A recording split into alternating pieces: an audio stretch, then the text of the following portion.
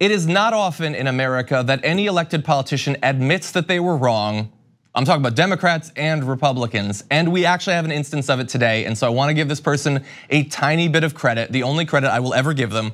So this is Senator Joe Kennedy. So he had been on Fox News Sunday, and Chris Wallace had been talking about the hacking of the DNC server. And Chris Wallace had said, let me just interrupt to say the entire intelligence community says it was Russia. And Senator John Kennedy said, right, but it could also be Ukraine, which is nonsense. It's the sort of nonsense that some on the right believe, but no one who has actually looked into this believes. But to his credit, he was on Cuomo's show, and this is what he had to say.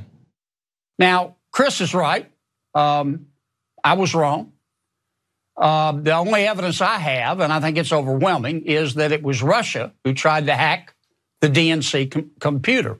That's what the consensus is. I've seen no indication that Ukraine tried to do it.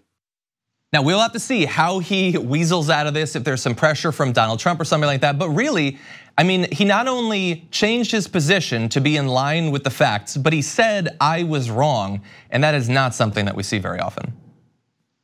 No, we definitely do not see that. I think what happened was he got his conspiracies confused. The right has been pushing this narrative that Andrea Chalupa and the DNC colluded with Ukraine to take down Trump and take down Manafort, which has led to, like, as I know her sister really well, has led to a ton of harassment, stalking, threats. I mean, just the onslaught of targeted harassment that this person has received as a result of this right-wing conspiracy is super alarming, and no one ever talks about that. But what happened with Kennedy, it seems, is he got those two things confused and also thought he was going to be in a favorable interview because it was on Fox News.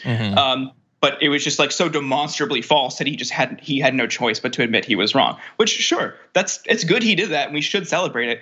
But that's all we should celebrate him for. Yeah, exactly. Look, I want to provide positive incentives when someone does the right thing. I'm not saying he's great or you should vote for him or anything like that. I'll probably never say another positive thing about him on this show. But I respect when people can admit that they were wrong. But we will see if he gets booted out of the Republican Party later this week. Jordan Uhl, as always, thank you so much for joining us. We really appreciate it. John, thank you for having me.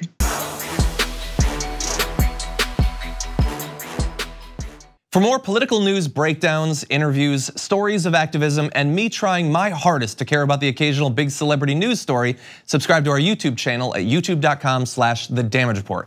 And you can ring the bell wherever it is so you don't miss anything.